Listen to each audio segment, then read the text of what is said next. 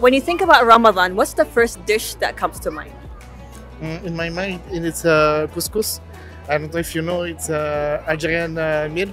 It's very nice, and I used to eat it a lot when I was child. That's why always I think about this meal. Oh, amazing. I love couscous too. It's very, very delicious. You know what, like I love falafel very much, but again, like I don't mind getting some meat also. So I've recently tried this dish called lamb uzi, and I think I've fallen in love with that. But apart from that, for me it would be the lokhaimat. That's my favorite, and then I think omali.